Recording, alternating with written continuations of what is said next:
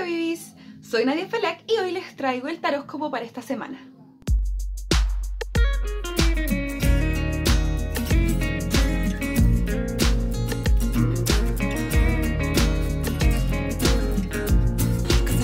BELLYDANCER, Nadia Falak. Bueno, es importante aclarar que yo subo el taróscopo para esta semana con la energía signo por signo, pero puede que tú veas este video más adelante, no en el momento en que lo subí, y de todas maneras ahí se activa la energía para ti, para lo que tengas que escuchar en ese momento, ¿sí? Recuerda ver tus tres signos importantes, que son tu signo solar, el que todos conocemos, tu signo ascendente y tu signo lunar, porque esos signos te dan muchísima energía a tu personalidad y a las circunstancias que te va a tocar estar viviendo. Recordarles, Javibis, que esta es una lectura muy general, por lo tanto va a haber cosas que van a vibrar contigo, que te van a hacer sentido, van a hacer clic, pero otras que no te van a hacer sentido y vas a sentir que no es un mensaje para ti. Si no es para ti, libéralo al universo, porque hay muchas personas viendo este video y que tienen tu mismo signo.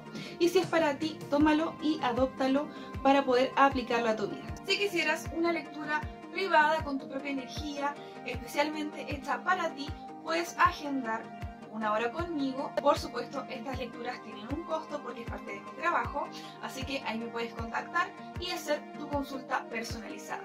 Y ahora, sin más que decirles, nos vamos con la lectura para Cáncer. Mira la escenografía que tengo para ti, Cáncer. Este estreno, tenemos esta pizarrita nueva y tenemos luces azules aquí alrededor de la mesa, unas luces azules, y la lunita, fíjate que también está en color azul. Se aprecia poquito porque hay mucha luz alrededor, pero está en azul porque vamos a trabajar con tu elemento agua, ¿sí? Cáncer es el primer elemento agua que hay en el zodiaco y vamos a trabajar con el oráculo mensajes de las sirenas, obviamente porque es elemento agua, ¿ok? Y voy a estar utilizando el Gilded Royal Tarot, que también está en tonos azules. Todos los mazos los voy a dejar en la cajita de información. Y mira, el monology también está en azul. Entonces, vamos a ver la energía para Cáncer. Por favor, próximos días. Uy, costó por aquí no entrar. Vamos otra vez. Recuerda, Cáncer, ver tu signo solar, ascendente y lunar para que puedas conectar mejor con la lectura y con el mensaje completo para ti en particular. Si eres crosswatcher y tu persona especial es de signo Cáncer, también te doy la bienvenida por acá. Y recuerda que estas lecturas son generales, ¿ok? Va a haber cosas que van a llegarte y otras que no tanto. Vamos a ver entonces qué tenemos para Cáncer para la semana que viene. También recordarte que es una lectura atemporal, por lo tanto, cuando tengas que ver este mensaje va a ser el momento correcto. No importa si lo ves en esta semana que lo subí o lo ves más adelante. Igual el mensaje va a llegar a ti cuando tenga que llegar. Tienes la carta del apoyo, ¿ok? Support. Tienes el apoyo de algunas amistades. Siento energía femenina muy fuerte. Si eres hombre o mujer, siento que tienes apoyo femenino. Pueden ser tus amigas, puede ser tu hermana, tu madre. Siento el lado femenino de la familia muy fuerte y también amigas que te van a dar apoyo, ¿ok? Si no son amigas y son amigos, también puedes aplicarlo a tu caso, pero siento que vas a estar apoyándote mucho en tus amistades en este tiempo porque estás con algunos temas importantes que estás tratando, Cáncer, y necesitas como guía, consejo, consuelo, apoyo, ¿sí? De tus amistades. Por eso tienes que enfocarte en personas positivas en tu vida. Recuerda rodearte de personas que te hagan bien y que no sean personas que tengan como mala energía o que te traigan energía tóxica. Trata de que las personas de las que te rodees sean personas que te hagan sentir bien, que te hagan sentir cómodo o cómoda.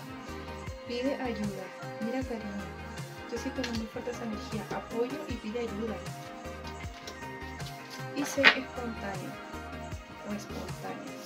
Mira por favor estas preciosas sirenas, Cáncer, estoy mostrando de una. Aquí te dicen pide ayuda y siento que tiene que ver con la amistad. Siento que tienes que estarte apoyando en las personas que amas, en tu familia, en tus amigos, amigas, principalmente mujeres, tu madre, tu hermana, alguien femenino. Tal vez no de tu familia, pero sí son personas que tú puedes confiar en tu vida. Y siento que necesitas apoyo porque estás como muy estresado, estresada. Tal vez estás pasando por un mal momento, tal vez tuviste una ruptura hace poco, tal vez simplemente el trabajo o los estudios te tienen agobiado, agobiada, y es importante que pidas ayuda, ya sea a un profesional o a tus amistades, ¿ok? También me dicen que puedes pedir ayuda a los ángeles. Aquí esta sirena está con una conchita marina y está como llamando a una energía superior. Trata de conectar también con tu jerarquía espiritual, con tus guías, con tus ángeles, porque ellos están ahí para ayudarte, para sacarte de los apuros, para mostrarte el camino, para salir de situaciones en las que sientas que estás bloqueado, bloqueada, que no puedes avanzar. Siento que tienes que abrirte a pedir ayuda para poder recibir ese apoyo de afuera, ¿ok? Y te dice, sé espontáneo, sé espontánea, sé tú. No trates de ser otra persona, no trates de encajar en un grupo, no trates de mostrarte como algo que tú no eres. Trata de fluir un poquito más con la energía, trata de abrazar más esa emocionalidad que tú tienes, Cáncer, que es tan bonita y que a veces te autocriticas tanto al decir, ¿por qué soy tan sensible, tan llorona o tan llorón? Siento que tienes que comenzar a ser más espontáneo, a ser más tú y a no tratar de encajar en un grupo o tratar de ser como la expectativa de otras personas. Tú tienes que ser libre de ser tú porque tienes una magia interior muy bonita, muy potente y muy tuya. Por lo tanto, esa magia merece ser expresada y vivida en su totalidad, no modificada por encajar en grupos, ¿ok? Entonces aquí te están diciendo que seas tú mismo, que te sientas libre de manifestarte tal como eres, de decir lo que piensas, lo que sientes y de hacer de tu vida lo que tú quieres, ¿ok? No lo que los demás esperarían que hagas. Vamos a ver qué tenemos con el tarot para Cáncer, por favor. Vamos a partir entonces con el Gilded Royal, que es este mazo. Están en la cajita de información las cartas que estoy utilizando para tu lectura, Cáncer, por si te interesa ir a verlas. Están todos los mazos diseñados, ¿ok? Vamos a ver entonces qué se viene para las próximas semanas, para los próximos días. Más bien para esta semana y próximos días, próximas horas incluso, ¿ok? Sea que veas este video ahora mismo que lo subí o en un tiempo más adelante, no importa. Próximos días, ¿qué se va a estar viniendo para Cáncer? Por favor.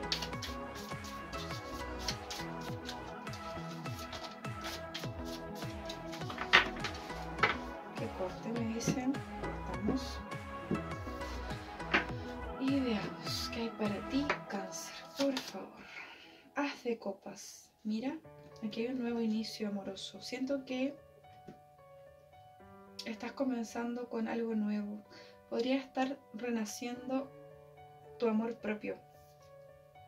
Podrías estar conociendo a una persona nueva en tu vida, una relación amorosa, pero para muchos de ustedes esta energía me está hablando de amor propio. Siento que te estás como empezando a empoderar y te estás empezando a querer más, cariño. 6 de bastos, hay éxito. Mira, y hay algo del pasado, veamos. Wow.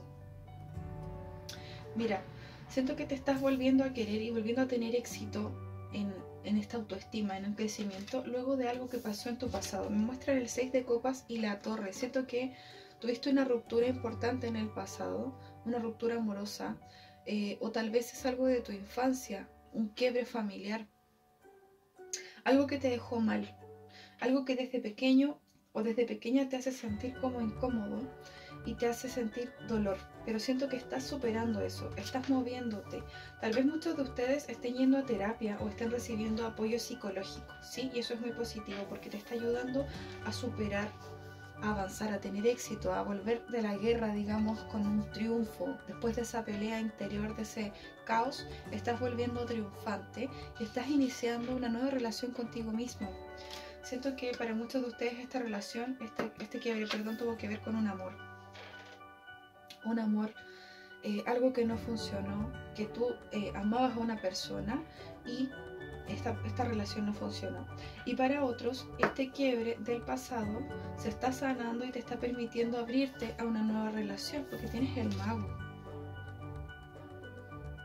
Independiente de que hayas roto con alguien en el pasado que te dejó como muy herida o muy herido, tú puedes crear esta relación de amor nuevamente con otra persona. Por eso tienes aquí el As de Copas.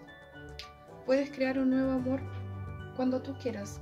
Tienes que sanar, sí, este quiebre, este rompimiento, porque eso te va a llevar al éxito. ¿Cómo sanar?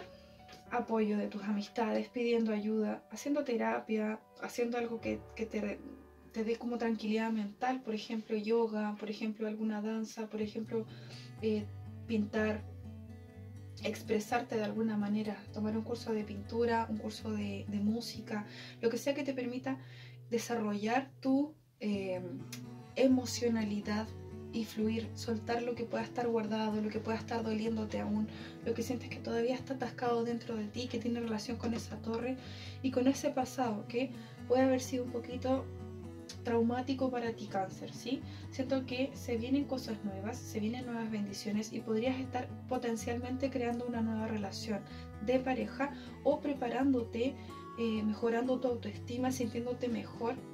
Fabuloso, fabulosa, me dice, sintiéndote fabuloso para crear una nueva relación, aunque esa persona todavía no se manifieste en tu vida, ¿ok? Tenemos luego el 6 de oros, el 8 de oros, el colgado, el rey de copas y el diablo. A ver, este diablo que... Ok, mira cariño, siento aquí estabilidad material. Sí, mira. El 6 de oros o de pentáculos y el 8 de pentáculos me hablan de que vas a estar recibiendo dinero poco a poco después de tanto trabajo. Puede ser que tú sientas que no avanzas, que trabajas muy duro, que das todo de ti, pero que no recibes el dinero que quisieras. Lo mismo si estás estudiando, puede que sientas que estudias y no logras los resultados, las calificaciones que tú quisieras. Pero cariño, eso va a ser momentáneo porque tiene que ver con un bloqueo interior. Estás como desconfiando de tus capacidades. Por eso te está diciendo el colgado aquí que tienes que ver las cosas desde otro punto de vista. Tienes que parar un poco.